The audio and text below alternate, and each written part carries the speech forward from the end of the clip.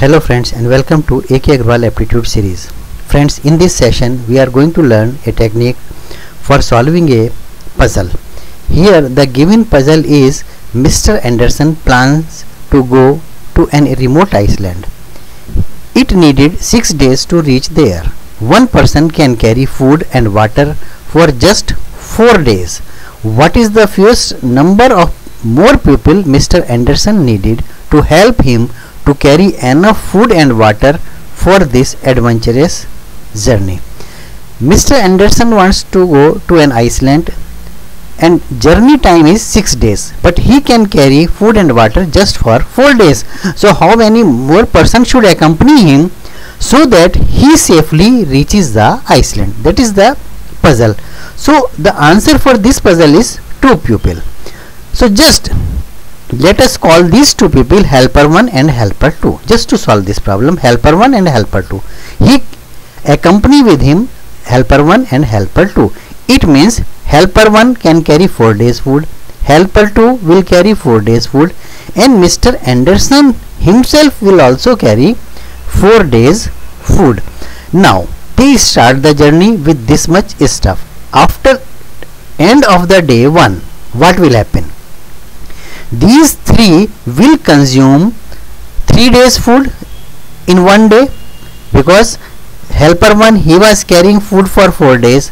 So one day food was consumed by helper 1 itself, one day food was consumed by helper 2, and one day food was consumed by Anderson. So 3 days food is consumed after the end of day 1, and helper 2 was carrying all 4 days food, and Anderson himself was carrying 4 days food. Their food was intact. So at the end of day 1, helper 1 was left with 1 day food. So 3 person will consume H1's 3 days food. So at the end of the day 1, helper 1 will return back because he is having 1 day food. So at the end of day 1 he will return. So 1 day journey is over. At the end of the second day, what will happen? Now only helper 2 and Anderson they are traveling. Next day only 2 persons are traveling, H2 and Anderson. They will consume 2 days food of H2. So now H2 is left with 2 days food and Anderson is left with 4 days food. This is the end of the day 2. 2 persons will consume helper 2's 2 days food. This is the situation of food at the end of 2, means 2 days journey is over. Now what Anderson will do, he will send this helper 2 back to the home. So H2 will return at the end of the day 2.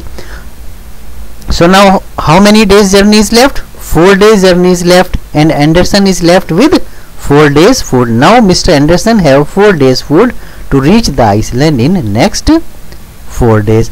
So in this manner Anderson will reach the island with the help of 2 helpers, which we are calling helper 1 and helper 2. Friends, thank you very much for watching this video. You can also join me on Facebook. Thank you very much.